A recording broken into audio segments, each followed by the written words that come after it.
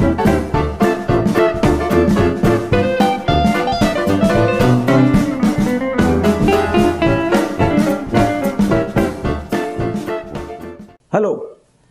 आज मैं आपसे बात करने वाला हूं मंदबुद्धि के बारे में। मेंटल रिटार्डेशन, मेंटल सबनॉर्मेलिटी या मेंटल डेफिशिएंसी या मेंटली चैलेंज बच्चे।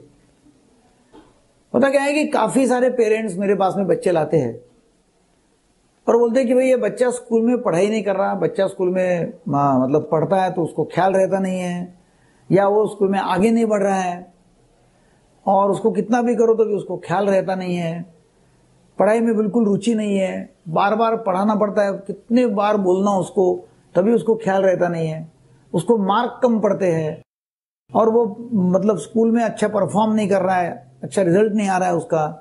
तो ऐसे बच्चे हमारे पास में लाए जाते हैं।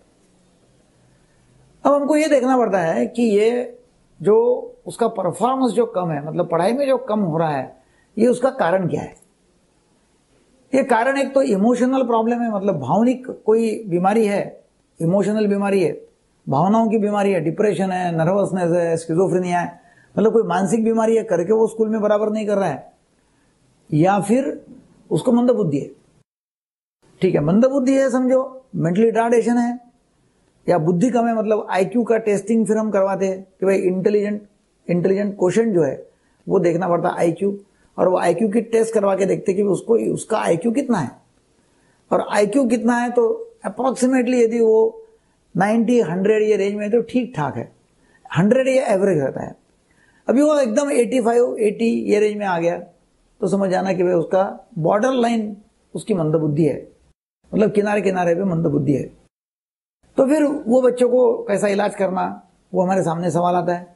कभी कभी ऐसा होता है कि ये बच्चे बचपन से ही मंदबुद्धि के है, या फिर बाद में, पहले अच्छा रहता, मतलब पेरेंट्स बोलते कि नहीं पहले 2-3 साल 4 साल बहुत ही शार्प था, बहुत ही अच्छा था, और बाद में फिर ऐसा बन गया, बाद में बहुत ही स्लो हो गया, वो बाद में बहुत ही स्लो लर्नर भी हो गया, मतलब उसको कुछ तो भी ब्रेन की बीमारी हो जाती है, भेजे की बीमारी हो जाती है, और उसके बाद में वो स्लो हो जाता है।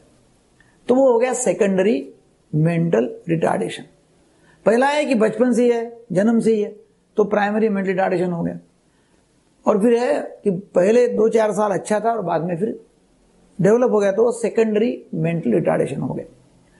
अब इसमें और एक आता है, एक जेनेटिक सिंड्रोम आता है, वो है डाउन सिंड्रोम, जीन्स में प्रॉब्लम होता है, वो एक अलग चर्चा का विषय है।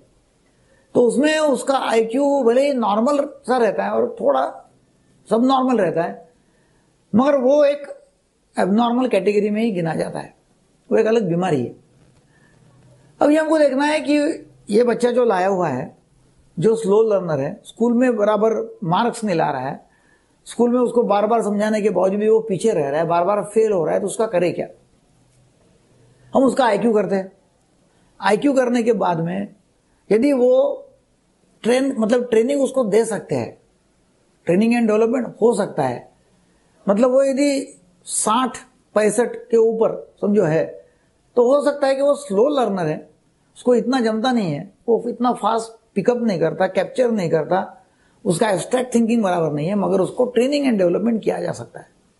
तो हम बोलते हैं पेरेंट्स को कि भाई आप आपका दिमाग खराब मत करो, और आप आपका दिमाग खराब ना करते हुए उसको ट्रेनिंग एंड डेवलपमेंट करते जाओ, धीरे धीरे धीरे पढ़ाओ। 5 बार 10 बार पढ़ाना पड़ता होगा उसका, तो 5 बार 10 बार उसको पढ़ाओ, उसको रिपीटेडली एक ही चीज बार बार पढ़ाओ, ट्यूशन लगाओ, स्पेशल टीचर लगाओ, मतलब कुछ भी करो, वो ट्रेन एंड डेवलप हो सकता है। पर कुछ बच्चे एकदम ही कम है, मतलब 60-65 आईक्यू के नीचे है, अभी उनको ज्यादा होप नहीं है अपने पास में, उनको हम ट्रेनिंग दे सकते हैं।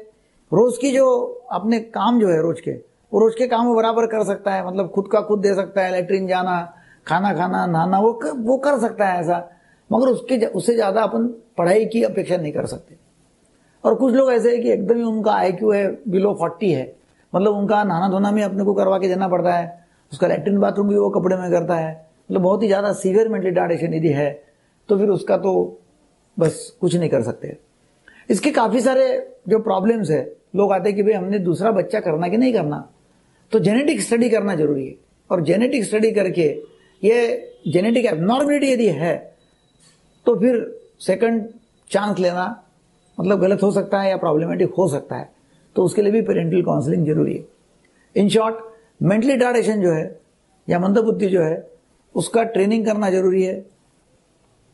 खुशी की बात यह है कि यदि वो थोड़ा सा कम है, सब नॉर्मल है, ट्रेनिंग करके वो मतलब अप टू द नॉर्मल आ सकता है, भले एकदम बहुत ही हाई परफॉर्मेंस देगा नहीं। यदि उसका इमोशनल प्रॉब्लम है तो उसका ट्रीटमेंट किया जा सकता है। डिप्रेशन का ट्रीटमेंट करो, स्किज़ोफ्रेनिया का ट्रीटमेंट करो, वो करो, और वो एक बार ट्रीटमेंट हो जाता है तो फिर वो बच्चा अच्छा परफॉर्म करने लगता है स्कूल में। तो ये यदि सब पेरेंट्स को जानकारी मिलती है तो पेरेंट्स की जो अपेक्षा है, होता क्या है कि पेरेंट की अपेक्षा रहती है बच्चों के बारे में, बच्चा परफॉर्म नहीं करता, फिर वो पेरेंट्स, स्पेशली माँ घर में रहती है, हाउसवाइफ है, तो चिड़चिड़ापन बहुत हो जाता है, कभी मार ठोक कर देते, मारपीट कर देते, बच्चे को आता नहीं तो मतलब चिढ़ जाते हैं पेरेंट्स की, कितने बार पढ़ाना, उसको ख्याल ही रहता नहीं है, तो फिर मार ठोकना ये हो जाता है। यदि वो मंदबुद्धि का है और उसको और कुछ प्रॉब्लम तैयार हो गया, उसके साथ साथ मानसिक प्रॉब्लम, तो फिर उसको घर में संभालना मतलब कठिन हो जाता है, फिर उसको मानसिक बीमारियों की दवाई देनी पड़ती है। तो मतलब वो भी हमको देखना पड़ता है कि भाई ये शांति से घर में बैठे, शांति से रहे तो अच्छा ही है, मगर यदि उसको मानसिक प्रॉब्लम उसके साथ में है तो फिर उसको मानसिक ट्रीटमेंट भी देनी पड़ेगी। तो ये सब पेरेंट्स को मालूम पड़ता है। यदि तो पेरेंट्स अपना दिमाग शांत रखेंगे और उसको शांति से सिखाएंगे, प्यार से ये बच्चे अच्छा सीखते हैं, मार ठोक करके सीखते नहीं है, मारपीट करके, गुस्सा करके बच्चे बिल्कुल सीखते नहीं, वो भी गुस्सा कर लेते। तो ये बच्चों को बड़े प्यार से सिखाना पड़ता है। ये बच्चों को भूखे पेट सिखाया तो जल्दी ख्याल रहता है, तो मैं हरदम बोलता हूं कि इनको भूखे पेट सिखाओ, मतलब कुछ तो भी सिखाना है तो सिखाओ उसको और बाद में खाना खिलाना। एक तरह का वो रिवार्ड हो जाता है, रिवार्ड प्रिंसिपल, रिवार्ड मतलब ऑपरेंट कंडीशनिंग हो जाता है वो। तो शाबाशी देना, उसको अप्रिशिएट करना, उसको सबके सामने तारीफ करना, मतलब ऐसा किया तो उसको अच्छा लगता है, और यदि हम तारीफ करते हैं, अप्रिशिएट करते हैं तो वो चीज वो बार बार रिपीट करेगा।